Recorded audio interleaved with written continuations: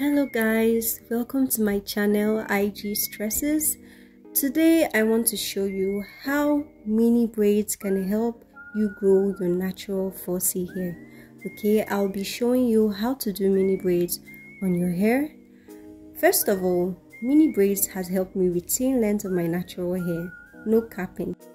Like mini twists and other protective styles, mini braids didn't actually grow my hair, but it helped me preserve my growth and protect my hair while doing my different Ayurveda treatments and trying out products. Mini braids helps to protect your hair even while you're sleeping.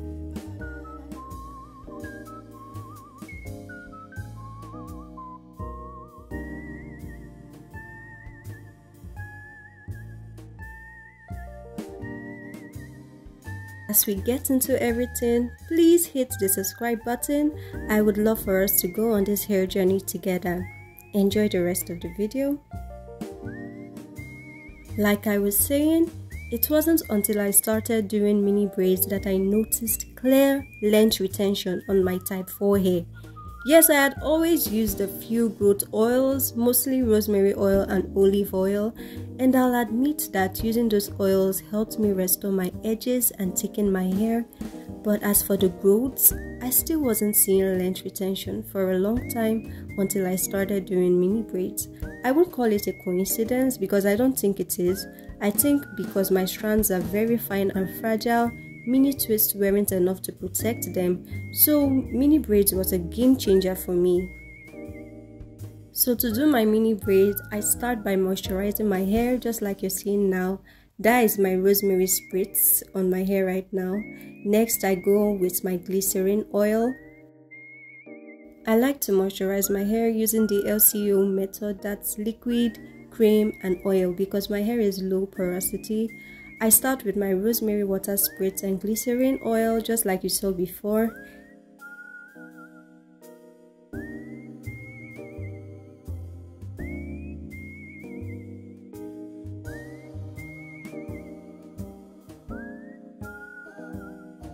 Next, I go in with my leave-in conditioner.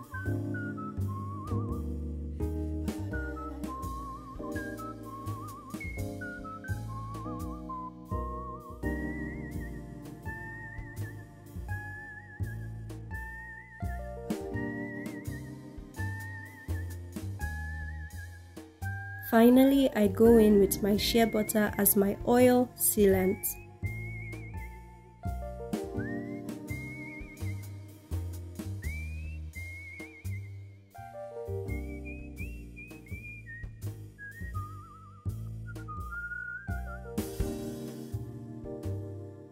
Now let's get into installing the mini braids. You want to start with sectioning your hair. Part your hair and secure the larger section with a hair clip or a hairband to keep them separate while you work.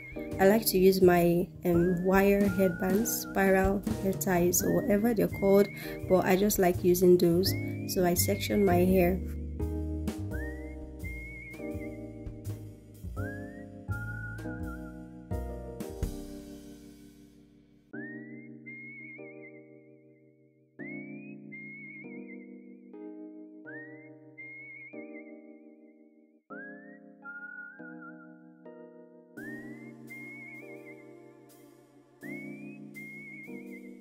Next, you want to take a small section of hair from the larger section, divide it into 3 equal parts and begin braiding. Braid it close to your scalp.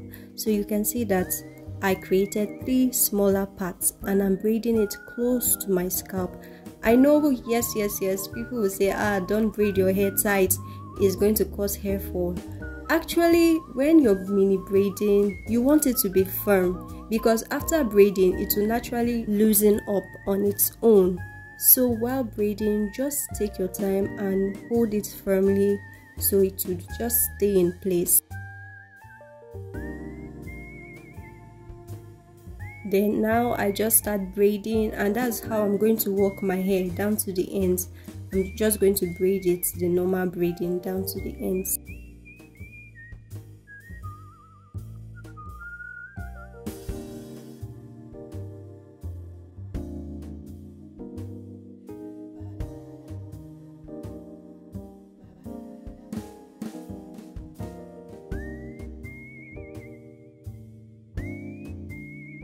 when I get to the ends, I like to twist it because I like thinking of the takedown process. And guys, it's not a joke. Taking down mini braids is not a joke. So you want to twist the ends for easy takedown.